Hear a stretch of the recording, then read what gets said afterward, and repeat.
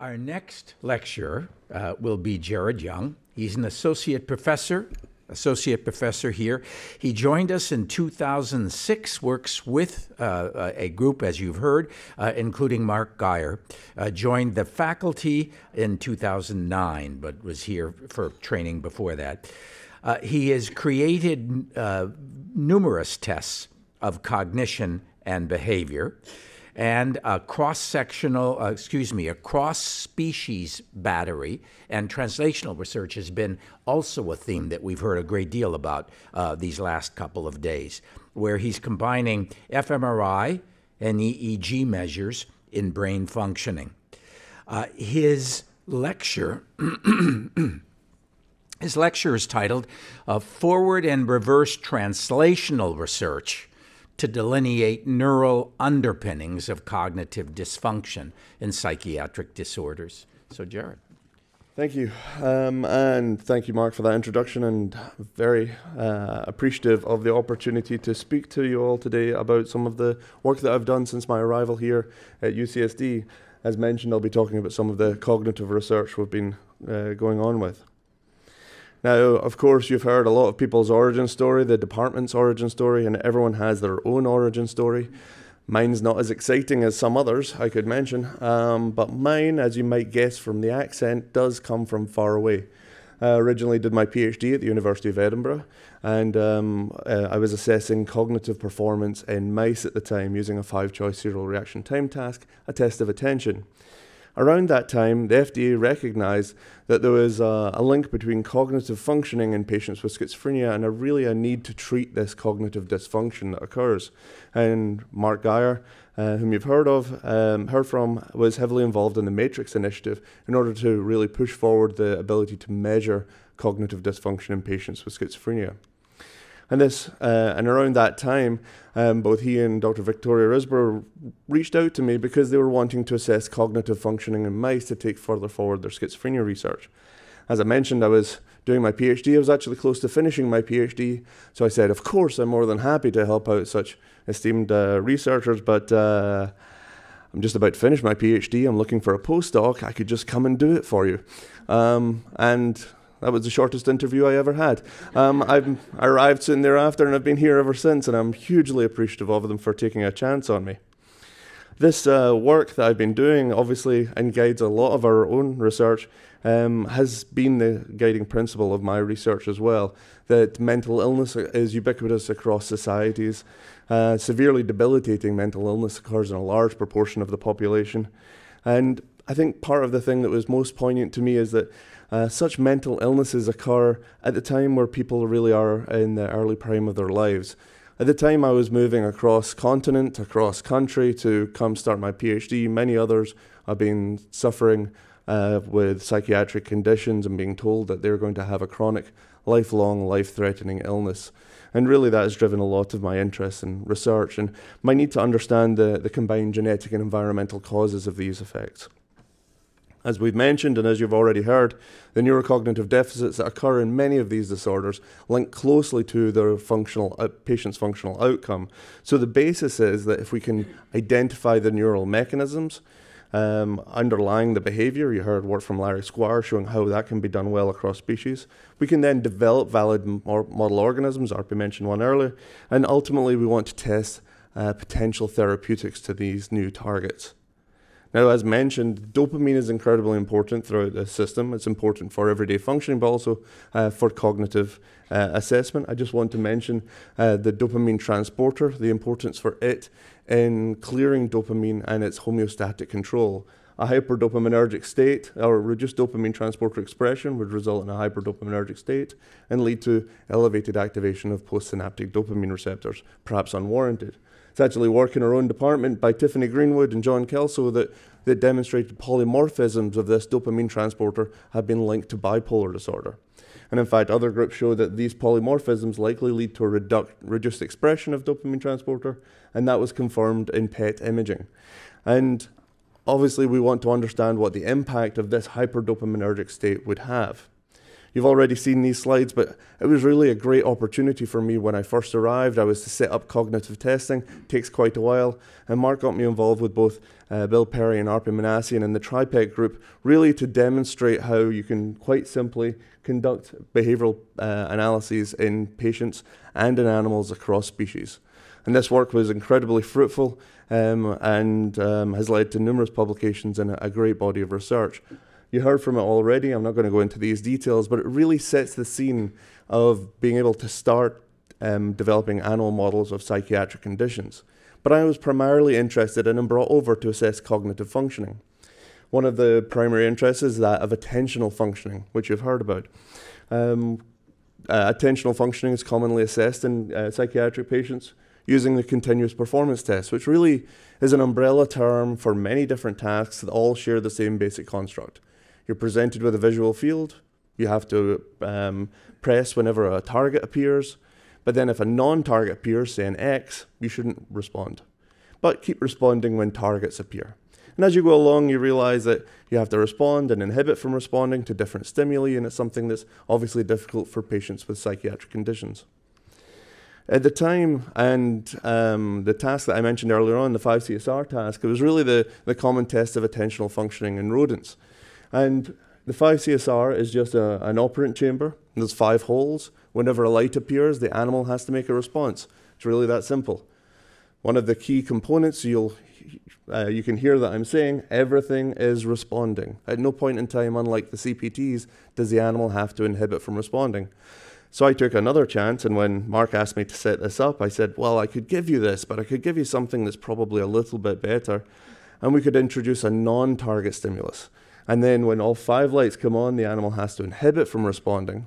And that way we get measurements of hits and misses like the 5CSR, but now we get measurements of false alarms and correct rejections, and just like in human research, we get the opportunity to use signal detection theory to really understand the attentional performance. And thankfully, we can generate measures of D' and bias, and thankfully, Greg Light in the department was here and on hand to teach me how to do signal detection theory for these studies. Mark, as I said, took that chance and let me do it, but of course, as a good mentor, he said, okay, but give me the 5CSR at the same time. We did the 5-choice CPT though. We showed it worked pretty well. We validated it. We've published on it any number of times. Sleep deprivation, as you might imagine, impairs performance in humans and in mice. Amphetamine improves performance in humans and mice, and we've done a lot of other work validating this task and helping others across the globe set it up and publish their findings. And it was also recommended by the Centrix and NewMeds for schizophrenia research. So it's really been a great opportunity for me to develop some of these tasks and validate them. And I mentioned the dopamine transporter knockdown mice. They have a very consistent pattern of activity as patients with bipolar disorder. What about their attentional functioning? Well, we trained them and tested them in this 5-choice CPT task, and what we found was, as you might expect, they have an elevated emission level. Basically, as targets appear, they're less likely to respond to the targets. Whenever non-targets appear, however, they're more likely to respond to non-targets, so they have this response disinhibition component as well. And that means overall, their overall performance from signal detection theory is significantly worse than their wild-type litter mates. These are mice with a 10% expression of dopamine transporters, so they're really hyperdopaminergic. And what was interesting is when we tested them in the very simple 5CSR task, that is when it just always requires responding, they were actually better in the task as measured by fewer misses to targets. So it's really when we introduced the non-targets that the performance fell apart in these mice, highlighting the importance for this cross-species translational research measuring the same cognitive domain. When I presented some of this work at a MyRec meeting, actually I followed a talk by David Braff asking the question, do rodents cognate? So that was fun to follow. During that time, though, it was a great opportunity for me because I presented the 5-choice CPT. I highlighted that it's not the same as other CPTs. There are differences. And I was fortunate to have Dr. Lisa Eiler come up to me and say, well, why don't you develop a human version of it? And so we did. And in work with the TRIPEC group and with Lisa Eiler, we've actually developed this human version where we tested in patients with that are acutely ill with bipolar disorder and compared them to healthy comparison subjects. And as you can see here, much like our dopamine transporter knockdown mice, they have a lower hit rate. That is the They have fewer target responses than their healthy comparison subjects. They have a higher rate of false alarm responses, and so they have overall poor vigilance. And much like our knockdowns, they had no change in their bias. And it was really Lisa's suggestion in the first place, and what has led to an fMRI-compatible version of this, where we saw a deficient parietal function in people with bipolar disorder. So it's given us this opportunity to do cross-species research, but also where we're doing lesion work in mice, we can do fMRI in patients. Now that's one measure of attentional functioning. There are many others, and I just want to show you one more task that we developed. We wanted to measure risk preference. This is obviously a critical factor in mania and bipolar disorder. We want people to make the right decisions, and it's something that can be measured using an Iowa gambling task. It's a real-world measurement of risk preference in people. You present them with 4 decks of cards, say labeled A through D, and subjects are told, please maximize your winnings. So if they pick a card, that's pretty much all they're told. And they pick a card, and what you find is, hey, I got $100 if I pick A. And say they pick D, maybe they'll get more, maybe they'll get less, and they find they get $50. Well, naturally, over time, they begin to learn that A and B are going to give you 100, C and D will give you less, but actually, A and B give you more punishment disproportionately.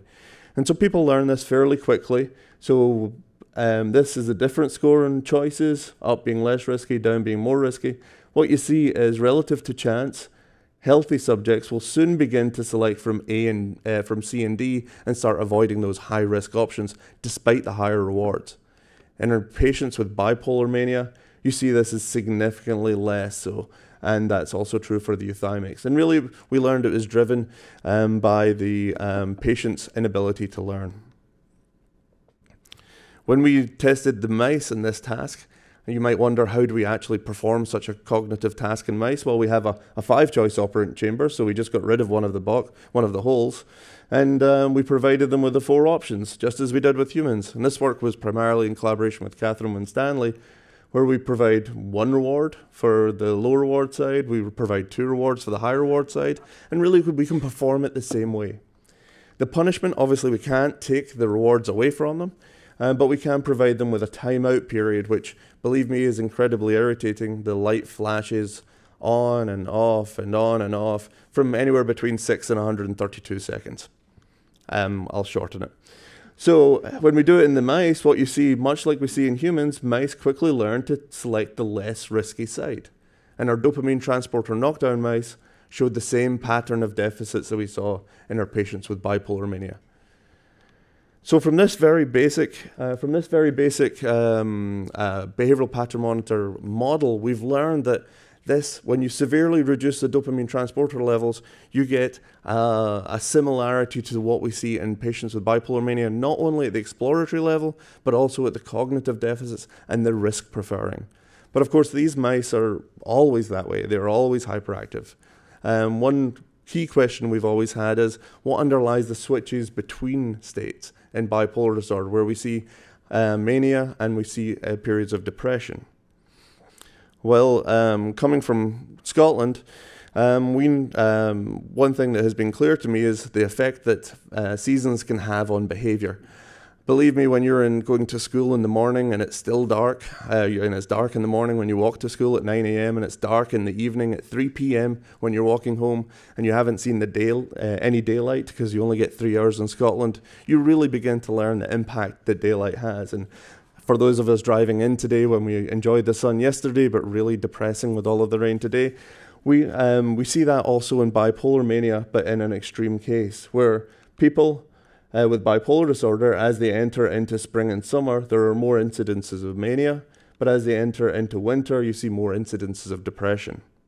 And actually, maintaining stability of photoperiod is one of the treatments for bipolar disorder. Now, I was thinking this might be a way to try and instigate changes between states in a mouse model, but I didn't understand what the mechanism might be until I saw a talk by Dr. Davide Dulcis, who unfortunately can't be with us, but he presented some of his work in rats, where he put them into a summer-like or a normal-like or winter-like photoperiod and showed that the rats' behavior changed, but more importantly, so did the neurotransmitter switch between states in each of these conditions. And work done by Dr. Zachary Cope in my lab really showed that if we put animals into a normal 12-hour light and dark cycle, we see a normal expression of tyrosine hydroxylase, the rate-limiting enzyme for dopamine production.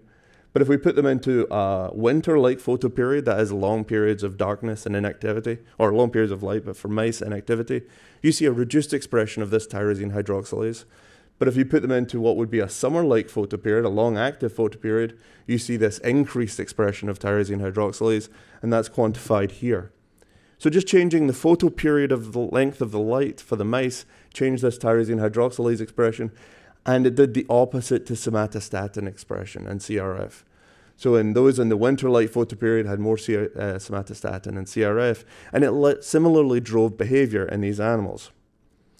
What was really interesting is Nick Spitzer, who published some of that work, then took this idea and said, well, what about, we see it in rats, we see it in mice, what about humans?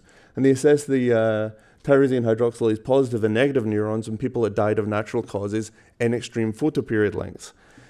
Where did he go and do that work? Quite nicely, he went to Scotland.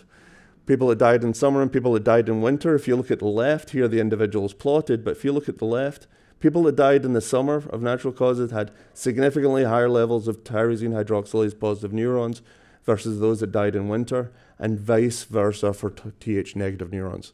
So from rats to mice to humans, we see this same physiological effect.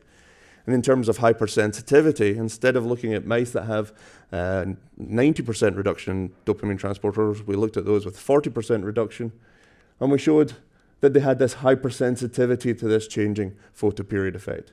So those that were put in the summer-like were taking more risks with the open arm entries.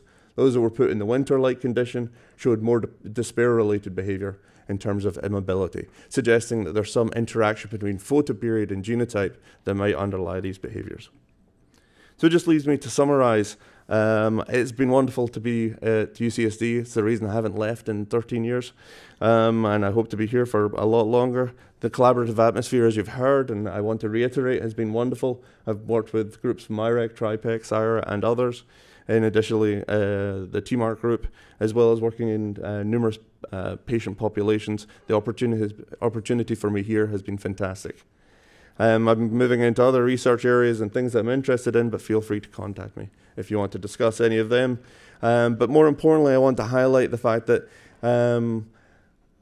I spoke about my origin story, but I never would have done any of this without all of the wonderful support that I've had at UCSD. Everyone can have their own origin story, but really it's the team that does the work. Thank you all for your time.